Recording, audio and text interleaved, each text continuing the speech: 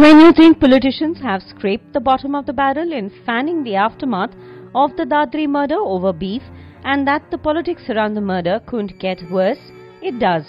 Yesterday, it was BJP legislator Sangeet Som accused of inciting violence in Muzaffarnagar, charging the UP government of helping those who had slaughtered a cow, framing the innocent and having different rules for different communities.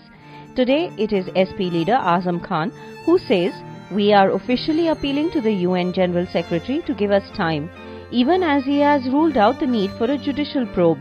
The UN? Seriously? Azam Khan should answer why the UP police has been checking meat samples in Mohammad Akhlaq's fridge, as if that mattered.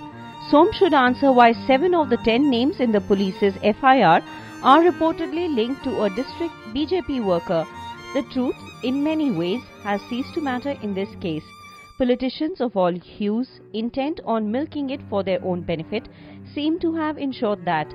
How they play their cards in the unfolding politics over beef does matter a great deal though, and the country is watching.